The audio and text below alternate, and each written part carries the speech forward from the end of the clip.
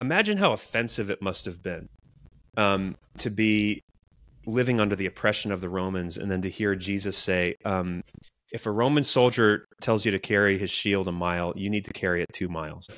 After riding into Jerusalem, saying he can tear down the temple and rebuild it in 3 days, and then he just dies. I mean, imagine just the absolute confusion and fear that those people must have experienced, only to see the resurrection. I mean, it is the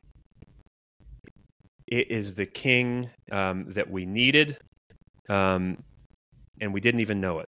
And it is every good story points back to that.